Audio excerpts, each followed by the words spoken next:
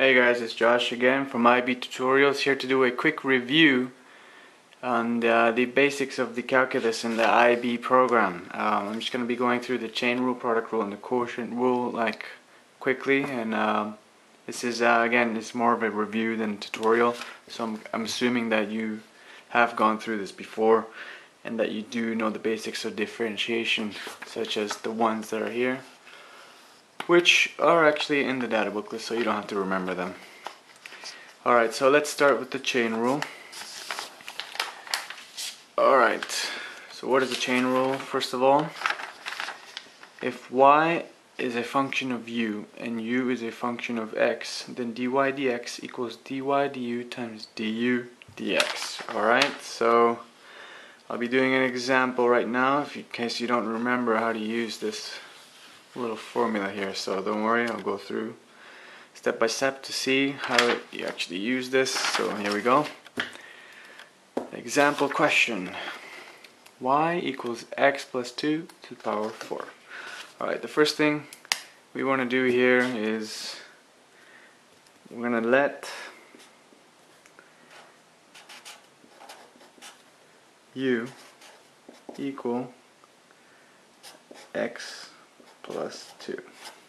Alright, we let u equals x plus 2, so we actually end up with y equals u to the power of 4, and over here we get u equals x plus 2.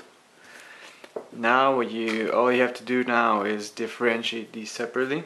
So this is going to be your dy du, and this is going to be your du dx. Alright, so let's start with the dy du first. And for this one, what you have to do is actually use this rule over here. X to the power of n is nx to the power of n minus 1. So from that we can see that dy dx equals 4 times u 4 minus 1. So dy dx is just 4u to the power of 3. Alright, so now we got our dy dx. Next we'll differentiate our u over here to get the du dx. So this one is actually very simple, so it's just going to be du dx equals 1. So now that we have our dy dx and du dx, we can just simply use this formula here to find dy dx. So it just says that dy du times du dx equals dy dx. So basically dy dx, sorry, over here it should be u, equals 4u to the power of 3 times 1. So our answer is dy dx equals 4u to the power of 3. So now once you get to this part here, all you have to do now is plug back the u, which was x plus 2. So our final answer is dy dx equals 4x plus 2 to the power of 3. Alright, so that's basically how you do the chain rule and how you use this formula, which is actually given in the data booklet. Alright, now let's go through the product rule. Alright, product rule. First off, the product rule is if y equals uv, where u and v are both functions of x, then dy dx equals u times dv dx plus v times du dx. Alright? Once again, if you don't remember, don't worry, I'm doing another example, so just hold on. Alright? So the first step for this one is you let u equals x squared, then you let v equals this other part of the function. Alright? So now you have to differentiate these separately, alright? We'll do the u side first. So for this one, once again, we just use this rule. So you get du dx equals 2x, 2 minus 1, so du dx equals 2x. Alright, that's pretty easy. Now let's differentiate this side over here to get the dv dx. For this one over here, we're going to have to use a chain rule. So we're going to call this one, okay, we'll just call it u. But sometimes it's good to use another letter so to not confuse with the u on this side, so just keep that in mind, alright? Let u equals x plus 2. So you get v equals u to the power of 3. And then you get these two equations on this side. So you differentiate this one to get 3u to the power of 2. And then you differentiate this one to get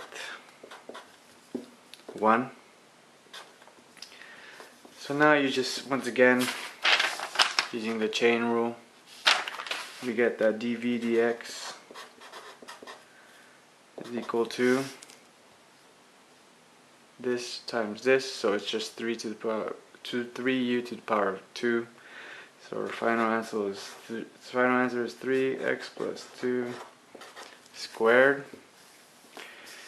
Alright, now that we got our dv dx and du dx and our u and v, now we just basically have to plug it in this formula from the product rule. So dy dx equals this. So essentially dy dx equals u times du dv dx. Alright, so that is, our u is x to the power of 2, so x to the power of 2 times the dv dx, which is this one right here. So we plug it in, brackets, x plus 2 squared. I'm running out of room here, so I'm a bit sorry. So that plus v times du dx. So our v is x plus 2 bracket to the power of 3. So it's going to be this times the derivative of what we got from u. So it's going to be, sorry, I'm going to put it down here. It's going to be x plus 2 power of 3 times 2x, leaving you with the final answer of dy dx equals 3x squared, x plus 2 squared plus 2x x plus 2 cubed. So that's your final answer for this example. You can actually factor it down even more, but I'm not going to do that in this video. Alright. But for the IB, so you have to factor this and simplify it even more for the final answer. Alright, so the final rule we're going to go through is the quotient rule. And I actually picked a very easy example here, but it's a good one. So what is the quotient rule? The quotient rule says that if y equals u over v, where u and v are functions of x, then dy dx equals v times du dx minus u times dv dx equals v squared. Alright, this is the most confusing formula, and people always find this formula confusing, but as long as you just do the steps correctly, it's very simple. So I'll do the example here to show you. Alright, so we saw that first you have to have a fraction, so y equals uv, so basically this equals u and that equals v. So we're saying that we're letting u equal 3x plus 2, and we're letting v equals 2x plus 1. Alright, so now once again, like the other two rules, we're gonna differentiate these separately. I like to do these, separate them like this on the page to make it easier to follow the steps and later plug it in the formula, this formula right here. So let's just differentiate these separately first. So over here, du dx, we actually get equals 3, and then you have dv dx, that equals 2. So actually we're almost done here. All we have to do now is plug it into this formula. So v, which here is 2x plus 1, let's plug it in. Dy dx equals 2x plus 1